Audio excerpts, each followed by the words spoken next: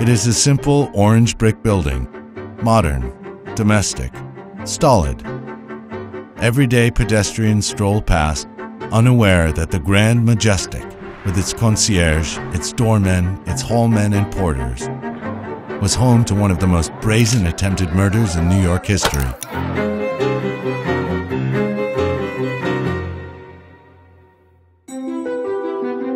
Conceived in the heyday of the Roaring '20s by architect and developer Irwin Shannon, the Majestic was intended to be a towering affair with 24-room apartments and grand views of Central Park.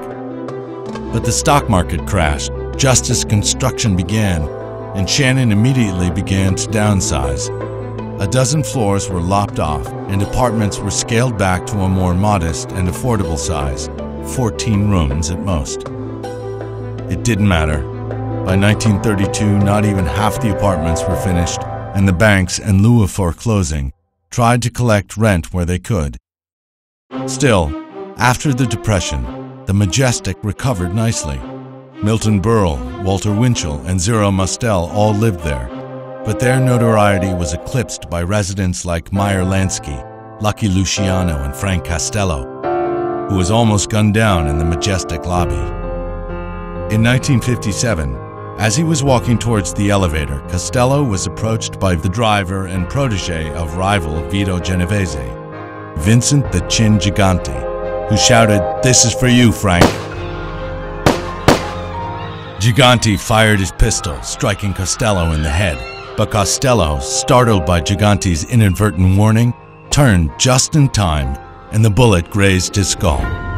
Gigante fled the Majestic, went on the lam, and was acquitted when Costello refused to identify him as the shooter.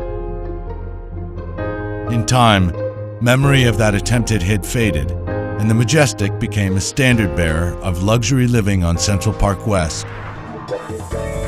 In 1997, Ian Schrager, the legendary nightclub and hotel impresario, bought 2 penthouse apartments for the then record-setting price of $9 million and combined them.